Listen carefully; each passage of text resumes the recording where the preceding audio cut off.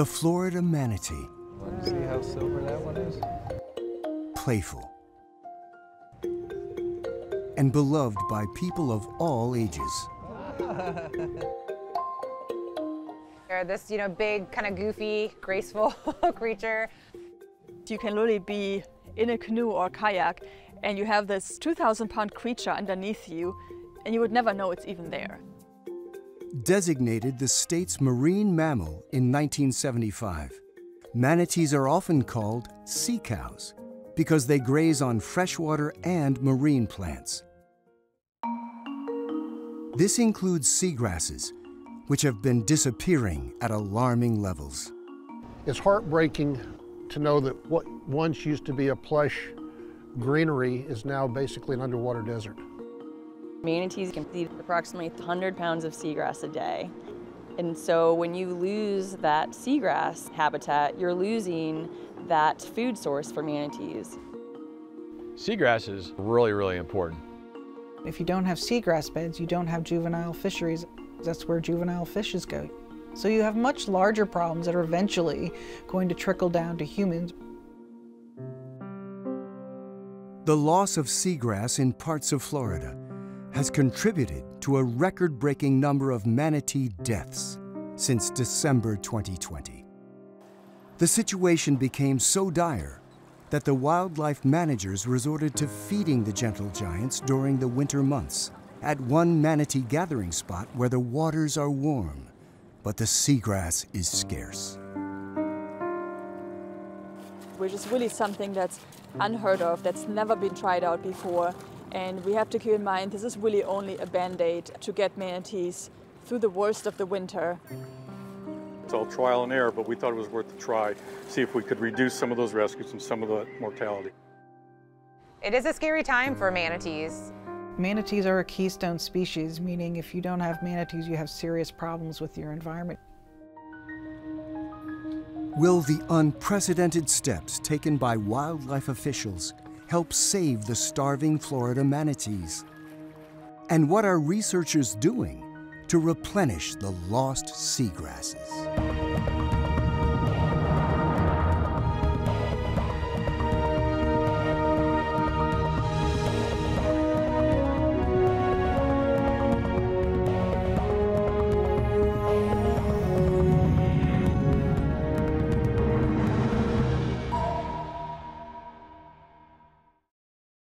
Major funding for this program was provided by the Batchelor Foundation, encouraging people to preserve and protect America's underwater resources.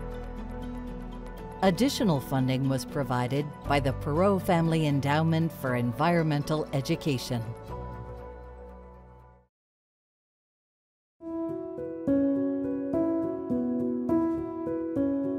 Florida's iconic manatees have fascinated both locals and visitors for decades. Manatees are a big draw for tourism in Florida. Our state lives off of tourism. There's a lot of people who come here to see manatees. So manatees themselves are supporting a big part of our economy. The gentle giants were protected by federal laws in the 1970s and are currently listed as threatened on the U.S. Endangered Species List. Over the years, the sea cows have overcome a number of setbacks, but none as severe as what happened in 2021, when starvation led to the largest die-off on record. According to the Florida Fish and Wildlife Conservation Commission, around 1,100 animals died, which is nearly double the 5-year average. This prompted the U.S. Fish and Wildlife Service to declare an unusual mortality event in March 2021. So the last counts showed us that we have between 6,000 and 7,000 manatees in the state of Florida. So losing over 1,100 manatees in a single year, suddenly 6,000 to 7,000 manatees is not that big of a number. If we will see a repeat of that, for a couple of years, that could be a really big problem. As manatees have struggled to find enough seagrass, Florida's rescue organizations have seen an influx of emaciated animals. Zoo Tampa at Lowry Park is one of 4 critical care centers in the state. Its staff are treating a young manatee called Flapjack. He was just in a really poor state, very emaciated, so super skinny. Could see all his rib bones, had a very sunken in head. We call that a peanut head because it looks like the shape of a peanut with that indentation. So very important that he was rescued and brought here. Typically, a manatee will stay close to its mother for up to 2 years to learn travel routes, as well as the location of food and life-saving warm water refuges. They definitely are creatures of habit. That migratory pattern is just kind of instilled with them, and wherever their mom teaches them to go, they tend to go back to. That's what we're facing, is a lot of manatees are just staying put and not leaving, though there's no food available to them. When a manatee comes in a really emaciated state, such as Flapjack, we definitely go very slow with what we're offering for food. We always say that manatees' stomachs are a lot like the engine of a car. If you left your car to sit for months and months, it might not start back up or it might not run very well. So we don't want to overwhelm his gut all at once by kind of providing him a buffet. Flapjack is tube-fed, a combination of electrolytes, formula, a protein, and sometimes romaine lettuce, all blended into a smoothie. We've definitely seen progress. He's gained, I believe, over 100 pounds now since being at our facility, just shy of 4 months, so that is all going great. But for someone like him, you know, we're gonna just take it day by day, make sure that his weight gain continues, make sure that he's filling out, and that his blood work continues to progress as well. Certainly, as we see animals, you know, missing out on the seagrass beds that used to be there or not being able to find adequate nutrition, that may definitely lead to females not reproducing or producing calves, or maybe even females being so malnourished that they cannot provide for their calves. It can take up to 2 years of care before a manatee is released back into the wild. We're still cautiously optimistic for him, and our hope is that in a few months, once he puts on where he should have been weight-wise, he can hopefully go back home. The loss of seagrass is particularly prevalent in the 156-mile Indian River Lagoon on Florida's east coast. Known for its biodiversity, decades of degraded water quality have had devastating impacts. We see pollutants, nutrients entering the waterways from various things such as leaking septic tanks, untreated sewer, runoff from agriculture or lawns, fertilizer, all those kind of things. And these nutrients lead to these massive algae blooms that cloud the waterways, so the seagrasses cannot grow. This island that we're approaching now on our right is called Gem Island. Paul Fafeda has been fishing these waters for 60 years. There's virtually no seagrass in most of the areas that I fish or take people anymore. Growing up, we used to see manatee almost daily, regardless of the time of year. They're migratory animals, so we'd seen coming north and south and in the canal system and feeding.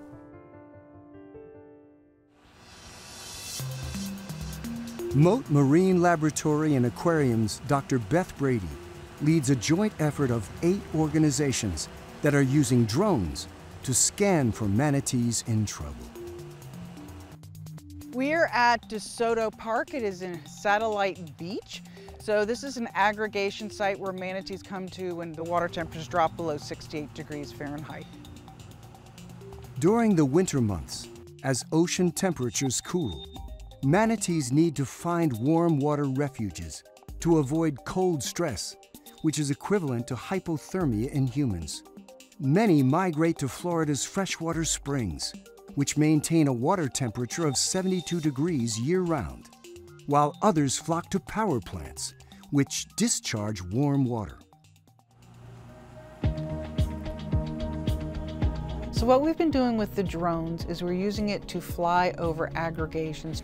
What we're looking for is signs of emaciation or critically ill animals first and foremost, so animals that are swimming on their side, they're unable to maintain their buoyancy. After that, we start looking at the body condition of these animals. A drone can give you a very different vantage point. You can look up and you can see a whole lot of things that you can't see from eye level. This includes Florida Power and Light's Cape Canaveral Clean Energy Center, a power plant discharging warm water the animals depend on. The plant is located in Brevard County, where seagrass is particularly in short supply. At least 2,000 manatees, or approximately a third of the Florida population, are estimated to gather in these waters annually. We are seeing a lot of manatees that have to make a choice. Are they staying warm in these warm waters by the power plant and forego feeding and risk starving to death? Or are they trying to migrate further out, trying to find food, which would expose them to cold water temperatures, which could be fatal as well? So a lot of people may think that manatees are these really big, blubbery, fat creatures, but they actually only have about an inch of fat layer, which is very, very little, and it doesn't allow them to stay warm. So unlike seals, walruses, sea lions, those kind of animals that have a big blubber layer, manatees don't have that. The dire situation led the U.S. Fish and Wildlife Service and the Florida Fish and Wildlife Conservation Commission to take unprecedented measures during the winter of 2021 through 2022, when they selected the site for an experimental feeding program. We first started providing limited amounts of forage in the middle of December, but we had no evidence of successfully feeding animals until into January. So we had weeks go by where we were trying to figure out the system and how it would work and what might work. Truth be told, we'd rather have the animals not here. We'd rather have them adapt and be somewhere else where there's food and they could do it on their own.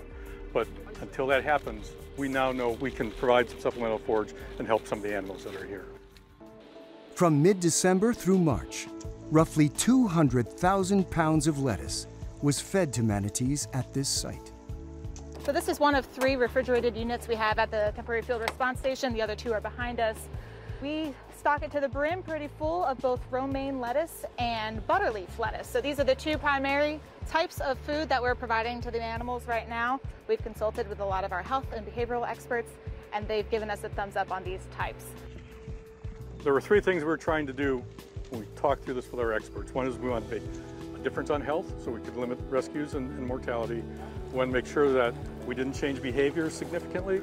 And the last thing was, we don't want to damage the environment here. It's got enough problems, we're trying to help that. So when we took all that into consideration, you can see where we're feeding. It's in an enclosed area. There's just one opening on the far end and it's about 8 feet wide. Wildlife officials say preventative measures were taken to avoid having manatees associate humans with food. The cloth barriers, that's a buffer between us and the animals when they're down in the water. If they're looking up, they're seeing a cloth barrier, they're not seeing us.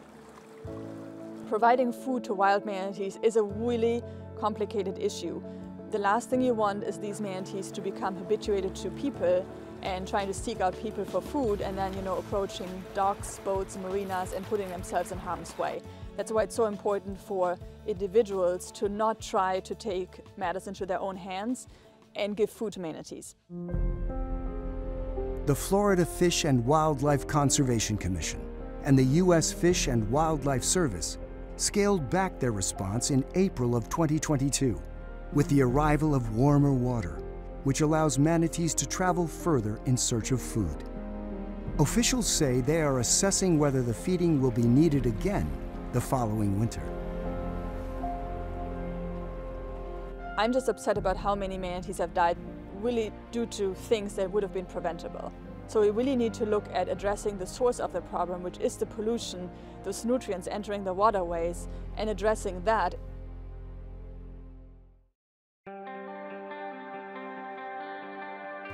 Dr. Dennis Hanasak has more than 30 years' experience studying the relationship between water quality, light, and seagrass in the Indian River Lagoon. In most of the 90s and the first part of this century, seagrasses were actually improving. We were seeing greater aerial extension, the amount of area that was occupied by seagrasses, and the abundance in that area. That kind of stopped around 2009, but when things really started to be problematic was in 2011. And what happened there was we had an unprecedented algal bloom, and it was primarily in the northern Indian River Lagoon, but that's the biggest part of the lagoon. So about 71% of the lagoon, for example, is in Brevard County, and that's where most of this happened. Scientists called it a super bloom because it lasted 8 months, much longer than previous blooms. And that was just the beginning. Recurring algal blooms have been an issue ever since, creating a no-win situation for the seagrasses. As Florida's population and development increase along the lagoon, so do the pollutants that make algae grow. The algae block light from entering the water, which the plants need for photosynthesis. They constantly need to get the oxygen down into the root systems. So if you interfere with that in a significant way for a long enough period of time, seagrasses are severely challenged. After several weeks, seagrasses will start to reduce in size and abundance, and then will start to die. That's essentially what happened in the blooms.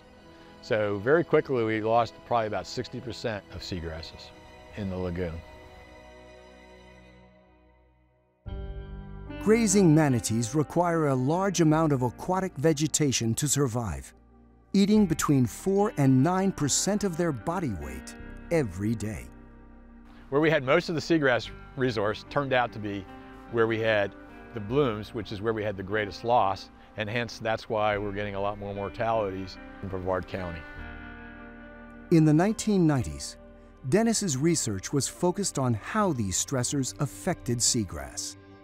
And then my next step, though, really was, rather than stress the seagrass, I kind of flipped it and I said, what can I do to grow seagrass? The rationale was someday we're going to need seagrass nurseries because nothing existed at all back then.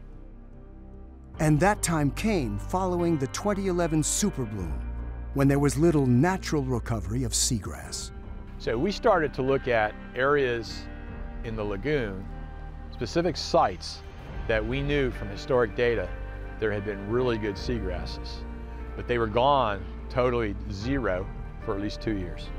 So we asked a very simple question. If we started to do experimental transplants into areas that had been great for seagrass in the past, but now was not recovering at all, could we maybe start to jumpstart things? Dennis and his team at Florida Atlantic University's Harbor Branch Oceanographic Institute in Fort Pierce found they could grow seagrass in tanks. They're focusing on a species called shoalgrass, the #1 seagrass in Brevard County and the most tolerant of environmental changes. We can take pieces of it and we can go out and work with other agencies or other organizations and start to do a lot of test plantings to see if particular sites might be ready for a larger scale restoration.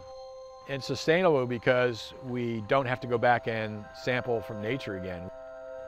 I think developing sustainable nursery systems and working with agencies and organizations very broadly up and down the lagoon and other places in Florida for that matter is the way we need to attack the challenge of how to bring back our seagrasses.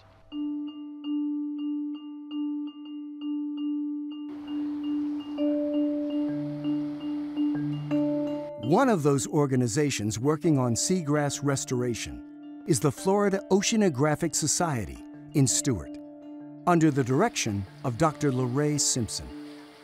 With the help of volunteers, more than 20,000 seagrass shoots have been replanted into the Indian River Lagoon since 2016.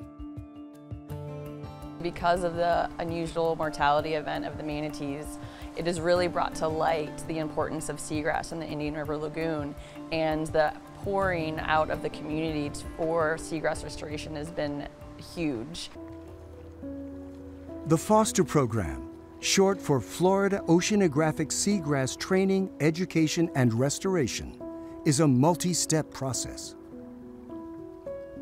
And what we ask of some of our volunteers is to go out and walk the shores of the Indian River Lagoon. We ask that if they find a little sprig of seagrass, anything that has a green shoot and some root on it, to please bring it back to us. When they bring it back to us, we plant it in our seagrass nursery. Some of the shoots will die, just like normal house plants that you have.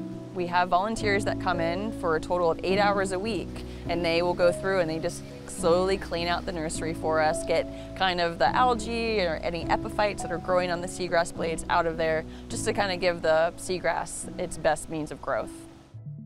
Once the roots outgrow the bins, the seagrass is planted in a wet lab so it can spread out and continue to grow. The water here at Florida Oceanographic is pulled in from the ocean, and so once it makes it into our system here, there's nothing that's going to get into it that's going to cause a harmful algal bloom. Before they are replanted into the lagoon, seagrass fragments from the wet lab are attached to a biodegradable mat using a small floral wire which will dissolve. The goal is to have 16 shoots on one mat, which will extend out to the edges and grow through the burlap and into the sediment in the lagoon. Seagrass in the Indian River Lagoon reproduces vegetatively. So instead of reproducing from seeds, like most of our plants, these are really good at just putting out rhizomes or runners, some kind of like a vine. And so over time, it will just grow from that growing edge. And so by putting out 1 acre of seagrass, that growing edge will keep growing and getting bigger and larger. And that 1 acre will turn into hopefully several acres. With the need for seagrass more urgent than ever, the Florida Oceanographic Society plans to replant 48,000 shoots in 2022 alone. The manatees, they do not really discriminate on their seagrass. They will take what they can get. They do have their favorites, but when it comes down to it, a seagrass is a seagrass. But scientists say seagrass restoration alone won't fix the problem. LaRae is one of many scientists pleading for more to be done to improve water quality.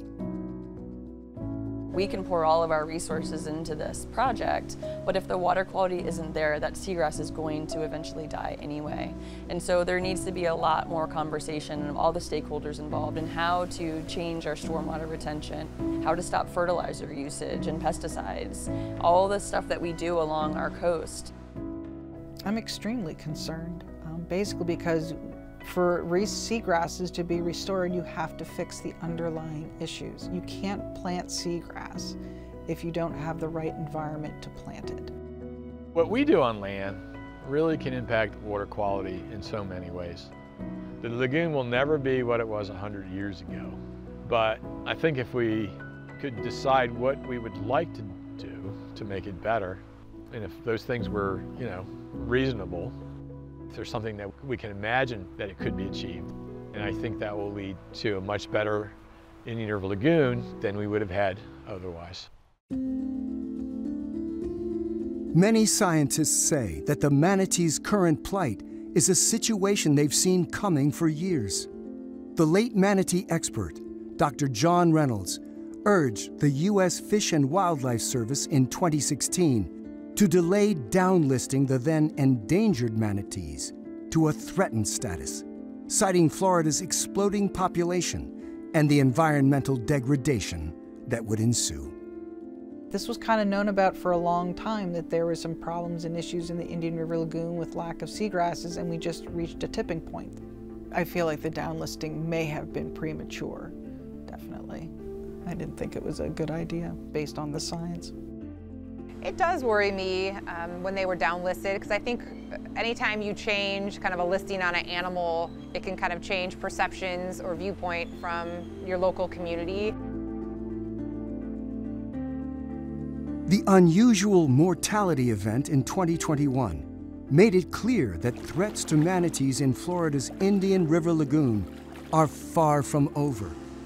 It's taking a collaborative effort between scientists, animal care experts, and wildlife officials working together to find solutions. I would hope that they will get relisted back to endangered. I think through the years have shown that though their numbers have gone up, it only takes an event such as what we're facing now that's not going to get better anytime soon. It's definitely going to take years to find solutions and kind of to make that forward progress. Just really hope that because of this unfortunate manatee mortality event, that people will see that this is really an important ecosystem and that we'll make the necessary changes to change our water quality. And hopefully within my lifetime, I will see the decline, but I'll also see the increase in seagrass. I think the manatees are going to have a number of rough years. Fixing an issue like the disappearance of seagrasses is not something that can be fixed overnight. I think 10 years is probably too optimistic. I'd like to think we could do it in 10 years. 20 years might be kind of a reasonable goal. It's not a sprint, it's a marathon.